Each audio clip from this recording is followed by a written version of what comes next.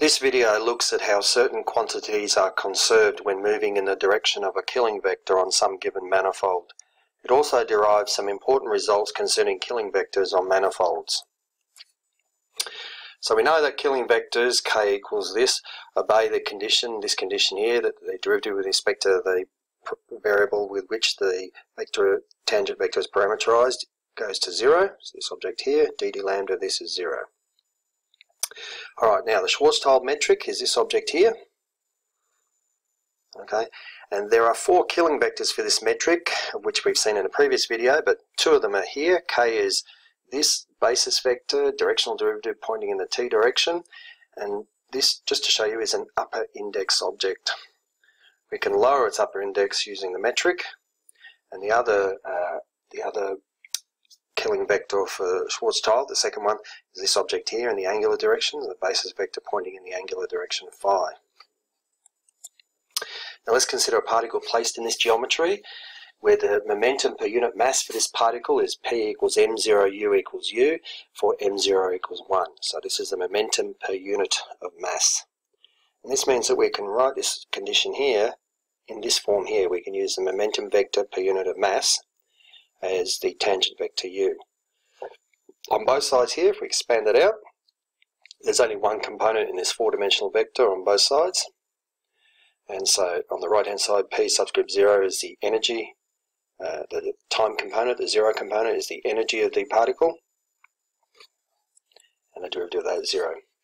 Alright, now the 0, 0 component of the metric tensor for the Schwarzschild geometry is this object, and the tangent vector in the time direction, u0, u superscript 0 is c times dt d lambda. So d d lambda of this object, here it is, the argument inside the derivative here, this object, and on the right hand side the argument inside the derivative is e on c. Now this means that this bit and this bit inside here, the two arguments of these derivatives are equal, and so we get the total energy per unit mass of the particle. So total energy per unit mass. Alright, now the other killing vector that we mentioned earlier, and the angular direction phi, here it is, upper index object, and we can lower its upper index here to lower index from contravariant to covariant components. dd lambda of that is dd lambda of this object,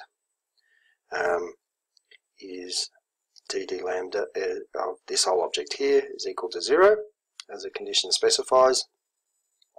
We got g phi phi, gave us this object in here, and the tangent vector d phi d lambda, and the L component, which was the 1, gives us this object. Now anti-differentiate that, we get r squared sine squared theta is d phi d lambda equals some constant called L. Setting theta equals pi on 2, so we're in the plane, the familiar xy plane, and we get the total angular momentum here, this object here, total angular momentum, and here we are, is equal to a constant. So we have conservation of angular momentum, and that's what the killing vector has given us. Alright, we're now going to derive some interesting results involving killing vectors and the Ricci tensor, Ricci scalar, and the Riemann tensor. And we'll begin with the definition of the Riemann tensor as this object here. Okay. Now, one of the first things we're going to do is we're going to use the killing equation to remove the minus sign here, and we can do that by swapping these two indices, because the killing equation is anti-symmetric in its indices. So we can swap the c and the a here to give us AC, and the minus sign changes to a plus. So here's our first object here, and then we're going to permute the indices twice as we go through. You'll see here to give us these two expressions. Then we're going to add the first two equations and subtract the third. So what we get on the left hand side, first two equations, subtract the third, and on the right, first two equations, subtract the third. Okay, now notice that this term here will cancel out with this term here, and this term here will cancel out with that term there, leaving us this term, and this one is equal to this object here. So here we go, two of the objects, so that's why there's a 2 there. Two of these is equal to this object here. Now, one of the symmetry properties of the Riemann tensor comes to our aid here, and these first two terms in this expression here on the right can be made to disappear because this object here, this plus this, is equal to the negative of this. If we move this on the right hand side there, then these first two terms equals the negative of this. So we can replace these two terms with this object here, which is the same as this one. As you can see by the indices, they're the same. So we have two lots of this object times the killing vector. Next thing we can do is we can lower the d on the index on the Riemann tensor and raise it on the killing vector simultaneously. They're the same object, these two here. There we go. And then the next thing we can do is appeal to the symmetry of the Riemann tensor and swap DC and AB. So grab AB as a pair and bring them over here, and take DC as a pair and bring them over here. And they are symmetric in that particular operation, so there's no sign change here. Next line down, what we're going to do is on the Riemann tensor raise the A index on the right here and simultaneously raise it on the killing vector on both sides. So we've kept the same. Then next step here is we're going to divide through by 2 on both sides to get rid of it. And then finally what we want to do is we're going to swap the D and the C indices, and that is an anti-symmetric operation, and so the minus sign here disappears. That's the only thing we've done on the right hand side there, swap D and C to become CD in the two lower indices, and that's anti-symmetric, so we've lost the minus sign. And this gives us a useful relationship for all killing vectors, and that's this object here. Next, we're going to contract the indices A and C on both sides. We'll use a Kronecker delta there. When C is equal to A, we'll contract it and make C disappear. So over here, contract A and C, the first index and the third index. And that gives us on the left this object, and on the right this object. The A and the A, they sum out, and we're left finally with this object here. Very important object and very useful. Now, another useful result, very important result, it begins with the Bianchi identity. We're going to have a look at how the Ricci tensor R, the derivative of it, behaves on a manifold where killing vectors are involved. That's ultimately what we're getting at. So how does the derivative of the Ricci scalar R behave in the direction of a killing vector is what we're interested in. So next page over, here's our killing vector times the derivative of the Ricci scalar and killing vector on both sides from the Bianchi identity. That's how we start, those two there.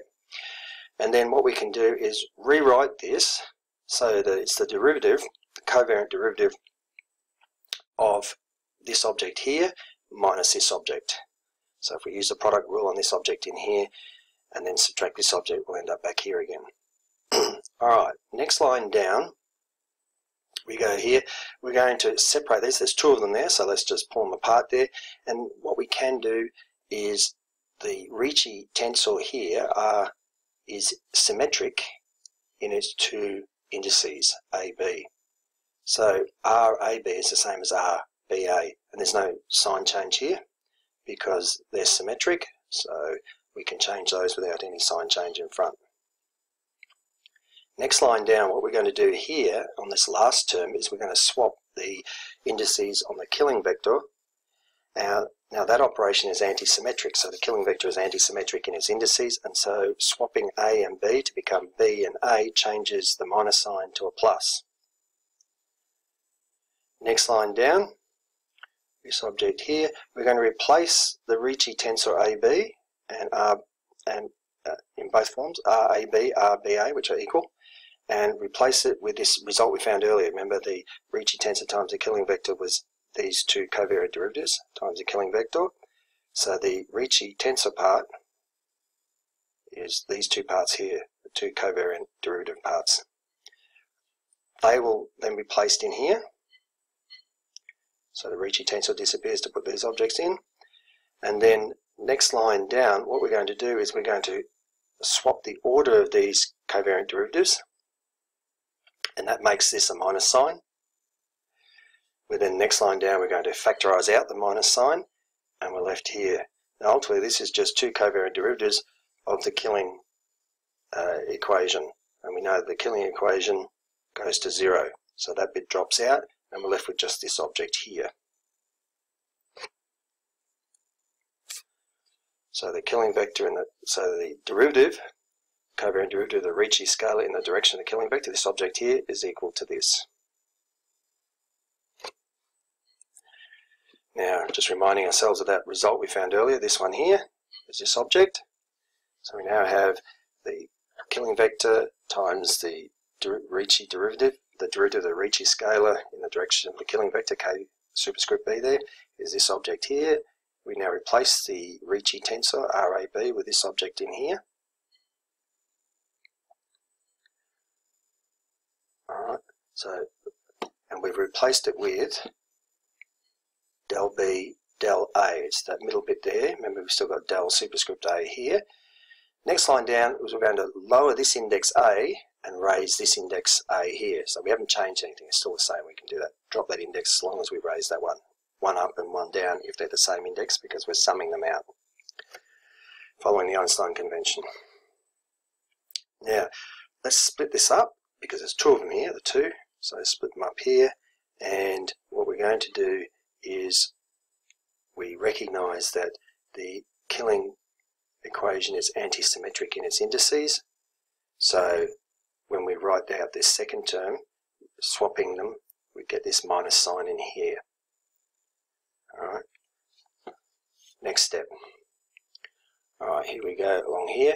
Now what we're going to do is get rid of that minus sign by changing the order of these two covariant derivatives. So it gives us this times this object here. Now what we're going to do is replace those with the Ricci tensor. Here we go. Alright, now there we can indices AB here, indices BA here, we can swap those because the Ricci tensor is symmetric in those indices. Then we can factorize it out, and we're left with just the killing equation, which we know is 0. So the whole right-hand side goes to 0. Now that immediately tells us that this object here, the derivative of the Ricci scalar in the direction of the killing vector, is 0. So our final result is the derivative of the Ricci scalar in the direction of the killing vector is 0, and that's true for all killing vectors.